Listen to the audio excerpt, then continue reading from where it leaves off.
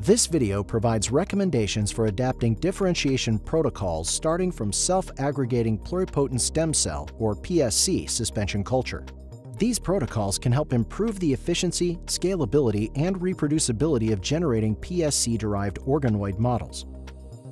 Starting your differentiation with suspension PSC spheroid culture offers several benefits for organoid generation over traditional 2D methods. We will review several examples demonstrating our four main benefits of using PSC spheroids grown in Gibco stem scale medium for organoid generation. These benefits are consistency across cell lines, simplified and streamlined protocols, higher yield for some protocols, and improved functional maturation of cells. Collectively, these benefits can also help reduce the time needed when working with variable or time-consuming protocols to generate experimental cell and organoid models. Why are these benefits so important? To answer this question, let's review a few of the technical challenges historically associated with PSC-derived organoid culture.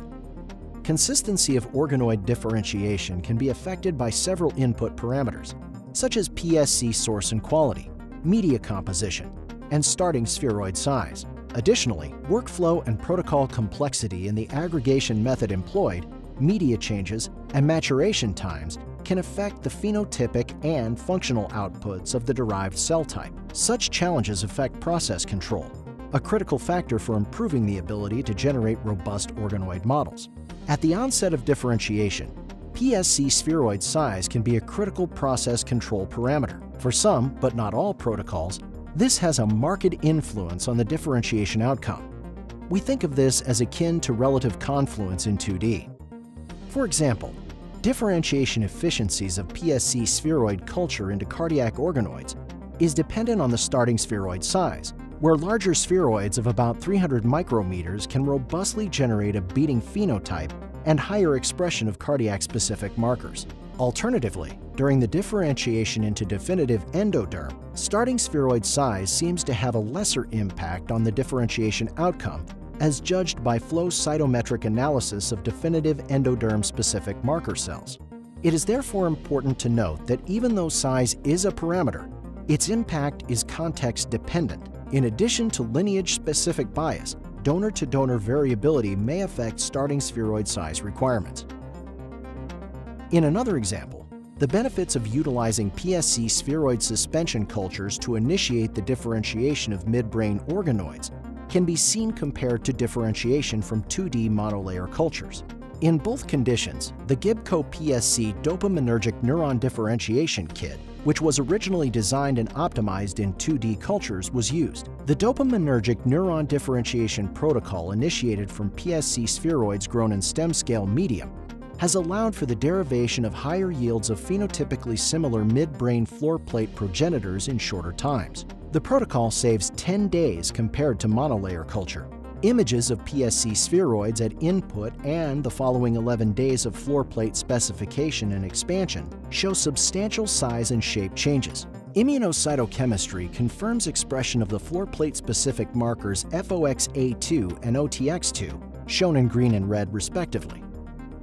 We often see changing morphologies accompanying differentiations and will assess and adjust agitation speeds to balance sufficient mixing without inducing visible damage to organoids through excessive shear. Agitation speeds are typically reduced as organoids grow larger. The functional capacity of the derived midbrain organoids from the PSC suspension spheroids can also be compared to that of dopaminergic neurons generated by the traditional 2D approach when observing electrophysiology via multi-electrode arrays. Significant improvement was observed in metrics assayed, such as mean firing rates, synchronicity, or even the number of active electrodes detected in the organoid cultures compared to the 2D monolayer differentiation. It is important to note that the improved electrophysiological phenotype reported here was achieved in a shorter time, day 32 of the spheroid differentiation protocol, compared to day 42 of the 2D monolayer protocol due to the time saved during initial specification and expansion. The benefits of utilizing suspension-based spheroid culture are not restricted to neural and cardiac organoid models. Capitalizing on the benefits of process control and workflow ease associated with suspension-based differentiation can be observed when deriving lung organoid models, where extracellular matrix dependence and length of the differentiation protocol are often pain points associated with traditional approaches. The differentiation of lung organoids from PSC suspension cultures allows us to reduce the need for ECM coding as well as handling, passage, and processing times. By employing this approach, optimizing a robust and scalable lung organoid model was achieved. The optimized lung organoid differentiation protocol allowed for the generation of large working banks of differentiated cells where initial differentiation of PSCs was carried out in suspension to allow for the scalable generation of definitive endoderm and ventralized anterior foregut endoderm progenitors in about 15 days.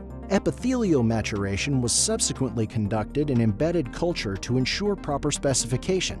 The scaling up of matured cells can subsequently be transitioned back to suspension culture, where dilute ECM was added, reducing the workflow complexity and variability associated with fully embedded cultures. At the desired yields, cells can be cryopreserved in large working cell banks. When needed, cryopreserved cells derived from different sources can be thawed, recovered, and further expanded, allowing for improved process control and reduced downstream variability in discovery, development, and therapeutic applications.